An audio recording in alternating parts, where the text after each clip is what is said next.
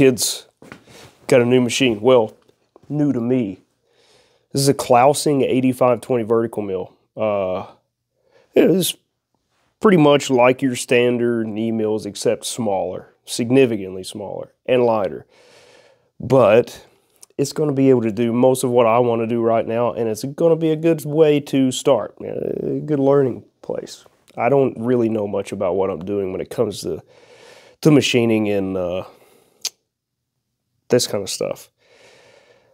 But I've been looking for full-size mills, maybe a Bridgeport 2J or something like that, and I found a few, but they were in a lot rougher shape than I really wanted to deal with right now. I'm already, in a restoration thing with this lathe, and then this thing popped up like a half an hour from the house. So, yeah, I had to get it. Got a pretty decent deal on it, I think.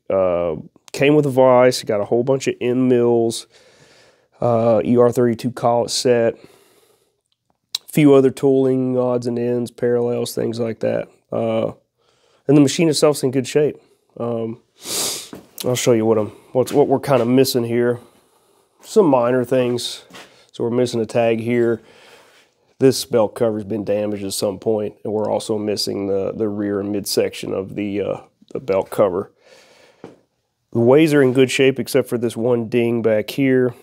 Really don't think that's going to have a huge impact on its functionality as far as what I need. A few chunks out of the table, but otherwise looks good. And the guy that I had that I bought it from, he painted it all, stoned the ways, cleaned everything up, had it in great shape.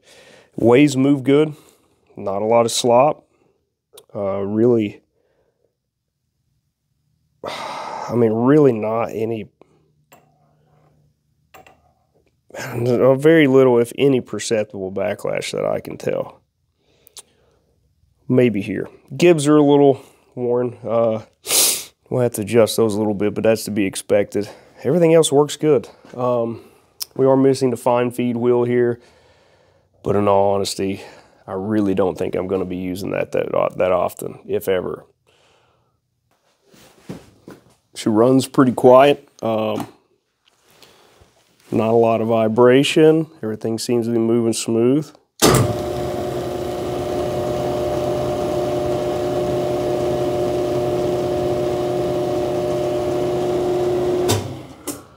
The only thing that I don't really like about it is reversing it.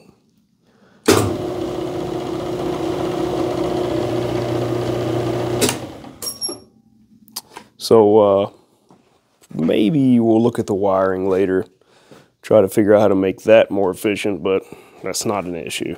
Not a thing. Do have this power feed, but I've got to get the rest of that assembled. I think I'm going to need a bearing for that. And we've also got another transfer gear in there that needs put on. At some point we'll make a 4-inch riser. It'll go on the column here and give us a little bit more room to work in the Z-axis. Yeah, there you go. Clausing 8520. Pretty pumped about it. I have played with it a little bit. Not really done any projects, any specific projects or anything.